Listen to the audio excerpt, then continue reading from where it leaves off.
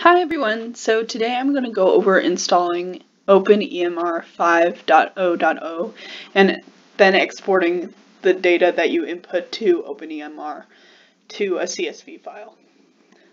So first thing you have to do is install VirtualBox. If you don't have VirtualBox, all you have to do is go to virtualbox.org /wiki/downloads and then just download the newest version of VirtualBox.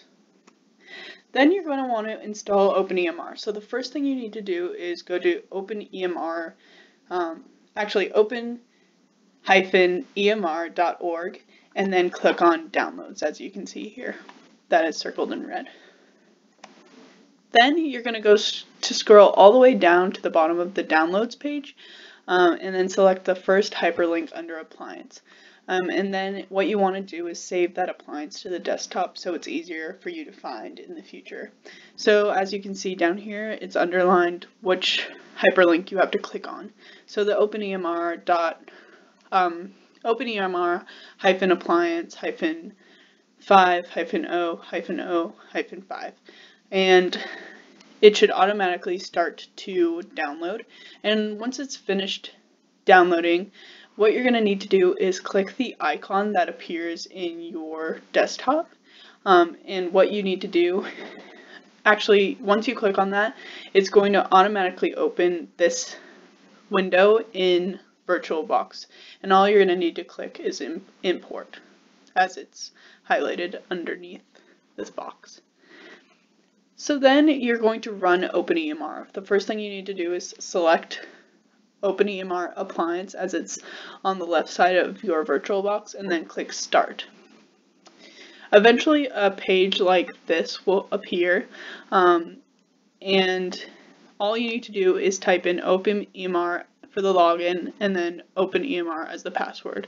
As it's seen here, it's case sensitive, so make sure that you're just keeping it all in lowercase.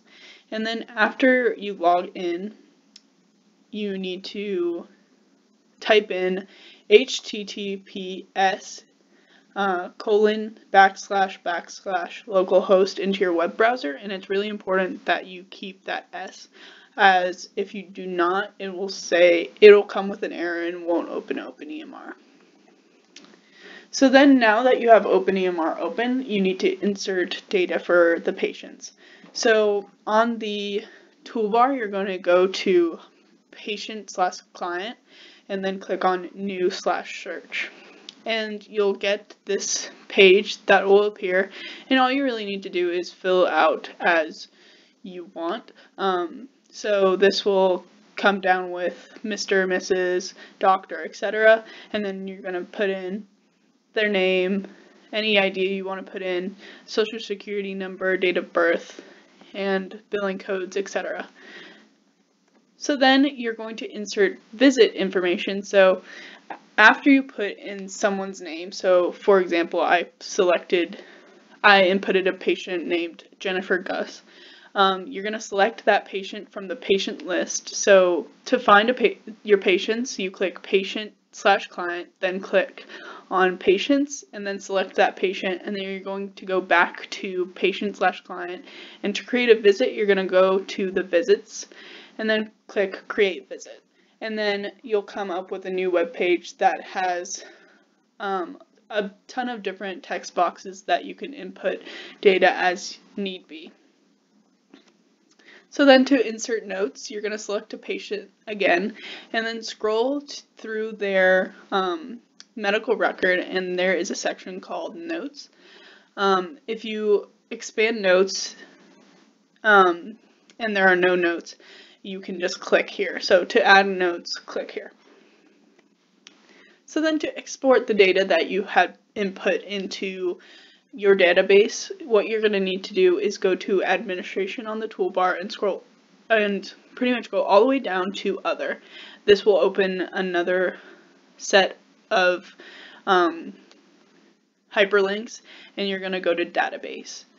After you click Database, something will appear like this, and this is a database with all your patient data. So you're going to select that name, OpenEMR. So then once you select OpenEMR, this toolbar will appear, and you're going to need to select SQL. So then click SQL, and then type in a SQL code to retrieve that information that you want to export. So for my example, I selected all from patient data, and that will give me all the information. For example, you could just select patient names and IDs instead of selecting everything, and when you export that data into a CSV file, it will only have their IDs and patient name instead of coming back with visits, etc. So after you type in that SQL code, you're going to go to the bottom where it says Go and click on it, and then you'll come to a new web page, and at the bottom of it, it will say Export.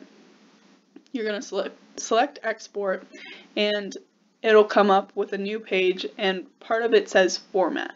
Underneath Format, there's a drop-down bar. Click on it, and then select CSV, and then select Go, and then your database will begin to download as a CSV file. And that's the last thing. If you have any questions, feel free to reach out to me. I'll put any links for the downloads in the description bar down below.